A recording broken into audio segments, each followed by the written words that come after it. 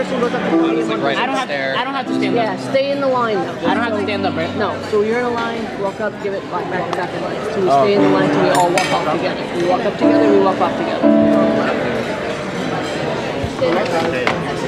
Do you remember when your parents brought home that brand new car? New or used, it was new to you. Remember the look or even the smell? Yes, I am a young, proud father. My son is my motivation, my inspiration, even my dedication to making father and son auto detailing the best auto detailing business in Rhode. Have you ever came up with a cool idea to build a tool or object but didn't have the right knowledge or equipment to do so?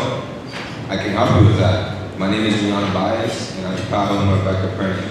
Vector Printing offers 3D printing educational workshops where we introduce students ages 8 to 12 to the basics of 3D printing and design. Say yeah, do. I'm a singer, obviously. I am a songwriter, and I'm an entrepreneur.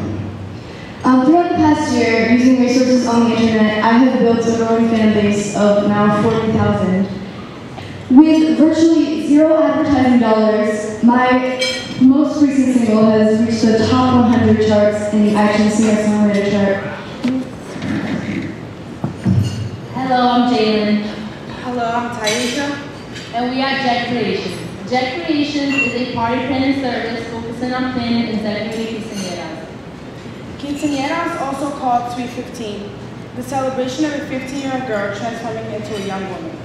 This is a huge thing in our culture, which is why parents are willing to spend $10,000 to $30,000 into planning and decorating a quinceañera. Do you enjoy smelling good?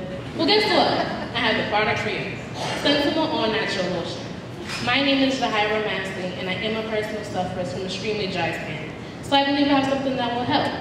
My lotion is made with all natural ingredients. Welcome, everybody. What's amazing to me about the students is they're not just good for students, they're good in the real world.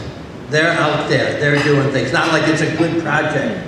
It's a good project for any young entrepreneur, and that's what excites me. When ninth graders come in, 200 ninth graders a year, we're trying to help them get the entrepreneurial mind, because that's where the world's going.